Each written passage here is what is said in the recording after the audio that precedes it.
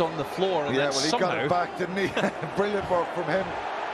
And here go Benetton at full pace. Zanon to Smith, and numbers out here. Brex is one of them for the corner. That is a huge moment. Benetton strike once more, and celebrations all around the Monego. Forward slowly, Duvenag now sends it into the midfield. Albanos with a little tap-pass, water, chicken wing offload, and is that Watson who's in? It's not, it's going to be Nacho Brex.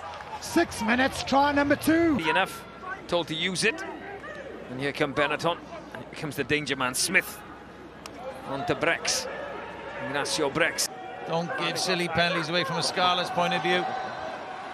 Rico got that opening try. Yeah, absolutely. 2 phases, 2 gain lines. Huge height on it from Smith, and there's going to be a run-in score here, maybe for Menoncello. So hard to stop. Good tackle, great offload. And that's a nice way to wrap up the bonus point score. Really good finish. The centre partnership here, Brex finishing it off. Brex, might be a gap opens up for Ignacio Brex. Gabisi, Albornoz again involved. Canone.